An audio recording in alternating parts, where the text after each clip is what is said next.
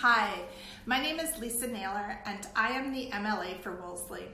Today is the start of Eating Disorder Awareness Week. From February 1st to 7th every year, eating disorder advocacy groups across Canada unite to commemorate EDAW with a national week of action focused on educating the public about eating disorders.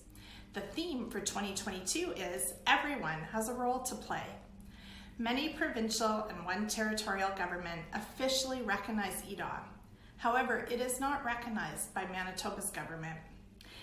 This is a time to escalate awareness here in Manitoba of the impact of eating disorders, the dangerous stereotypes and myths, and the needs for more supports for people living with or affected by them.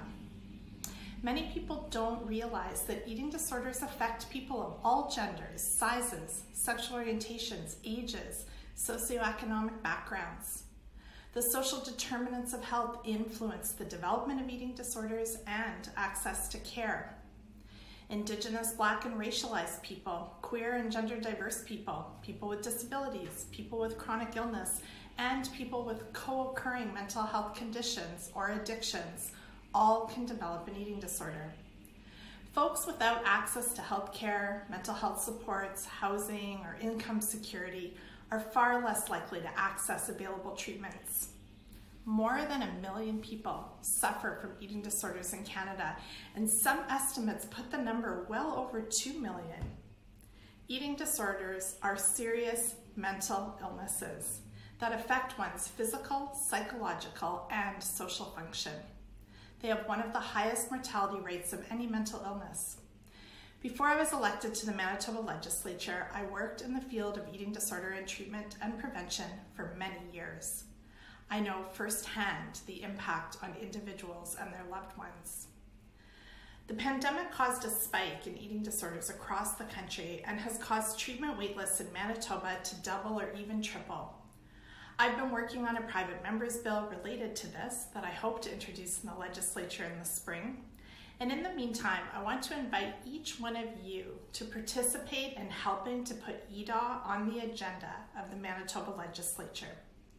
For the next 3 weeks, there will be a petition circulating that will then be presented to the legislature in March. It must be signed in person, not electronically.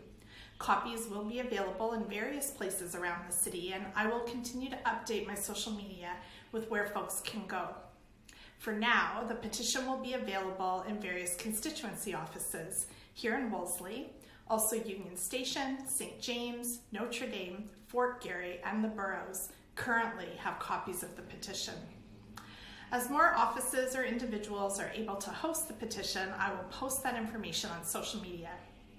Setting aside 1 week each year to focus attention on eating disorders will heighten public understanding, increase awareness of culturally relevant resources and supports for those impacted by eating disorders, and encourage Manitobans to develop more peaceful relationships with their own bodies.